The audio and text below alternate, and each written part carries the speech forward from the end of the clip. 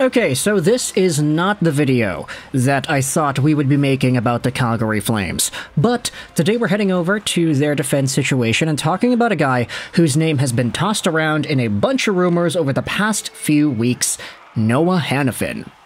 Because when it comes to Hanifin, 26 years old, 6'3", 216, signed to the end of this year, making $4.9 million a year, there was always a back-and-forth conversation going around as to whether or not he would re-sign, or if the Flames would trade him away. Back in the summer, there was all this speculation saying that guys like Hanifin, Lindholm, Backlund, Toffoli, they'd all be asking out or they'd all be traded out because they weren't going to re-sign with Calgary in free agency. That belief was solidified even further when you saw the Toffoli trade, but then it was pushed back a bit with the Mikael Granlund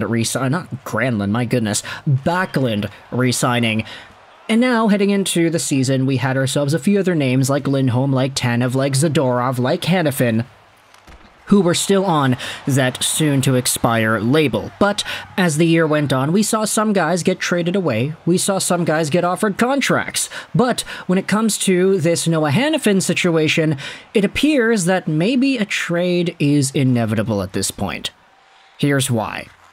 Let's head over onto an article published on NHLTradeTalk.com, as well as a post made on the TSN website. Now, let's start off with the TSN video. What this is a clip from the Ray and Dregs podcast from earlier this week. Now, I'm pretty sure y'all are familiar with Ray and Dregs. It's Ray Ferraro and Darren Dreger going out there and talking about NHL stuff on their show. I'll leave a link in the description if you want to go ahead and listen to this specific episode of the podcast. But this article on NHLTradeTalk.com goes out there and summarizes what it is that Dregs and Ray talk about.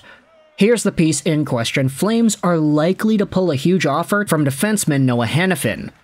After offering $60 million, is a deal still on the table for defenseman Noah Hanifin? If not, what are the Flames thinking for in a trade?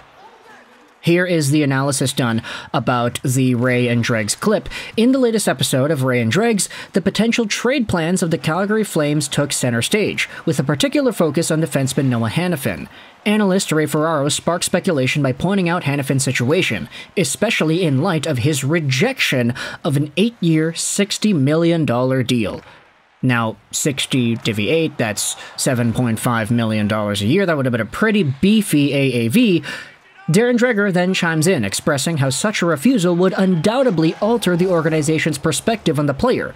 It's not clear if the Flames will pull the offer, but there's reason to believe they'll consider it. That would be enough for me. We're not putting $60 million back on the table in Calgary, Dreger said. If an accurate depiction of what the Flames are thinking, then the question becomes, what now? Now, the thing is, when it comes to Noah Hanifin and the way he's played, he maxed out as a 48-point defenseman in the Calgary Flames system. He did that in 2021-2022. This season, he's on pace for roughly 41 points in 82 games. He right now has 17 in 34. I don't know about you, but a half a point a game defenseman is only worth $7.5 million a year under very specific circumstances. Now, for Hanifin, he has the size, he has the shot-blocking ability, he has the defensive shutdown ability. That is what made him such a highly touted player ever since his days as a 5th overall prospect in 2015. But if you're so confident that this is a guy who is worth that amount of money, then it should come as no surprise that he should be able to expect $7.5 mil, right? Not unless you feel that $7.5 mil a year is too much for Noah Hanifin. Therefore, you kind of get scoffled or you get soured at the idea that he would reject this deal. Noah Hanifin seems to believe that he may be worth a little bit more than that. Either that, or he just straight up does not want to re-sign in Calgary. Either or, take your pick. But when it comes to raw point totals, half a point a game, I'm not too sure if that's worth necessarily 7.5 mil. There are other intangibles that make him valuable, I get that, but if you were to ask me, I feel like 7.5 is a little bit of an overpay for Hanifin and his services, and it is kind of bonkers that Hanifin himself would reject it, unless he, of course, just really didn't want to play in Calgary. Let's go back over onto the article and read what else they have to say. Ferraro concluded that offering a staggering $60 million again is likely off the table for the Flames. The consensus leans towards a potential trade involving Hanifin, with the suggestion that it might occur just before the NHL trade deadline. The question posed is the type of return that would entice the Flames to part ways with Hanifin, even if they're willing to commit $7.5 per season to him. both thought the longer the Flames hang on to the defenseman, the more he is worth. And that's a thing as well. This is a player who, because of his intangibles, because of the defensive game, because of the shot blocking, because of the points, there is a good enough profile that if you were to wait it out and say, all right, well, we're just going to wait until the trade deadline and then trade him away, the price then is probably a lot more than what the price is right now. Just saying. Dragging this out would be an appropriate option, mostly because there is a pretty good profile here, and NHL teams that want defensemen for their playoff runs are going to be there. We talked about Boston, we talked about a few other teams that are involved. Of course, the Boston one makes the most sense since Hanifin's from there, and there have been rumors about him wanting to go to the Bruins for so long now. But when it comes to the trade cost, this is what another podcast goes out there and talks about. This is on the same NHLTradeTalk.com article. Another podcast over at Flames Nation proposed a package akin to a first-round pick and 2 second-rounders. While it may sound steep, they drew parallels to historical trades involving impactful defensemen. The comparison included the Flames' acquisition of Hamonic and the exchange that sent Hampus Lindholm from Boston to Anaheim.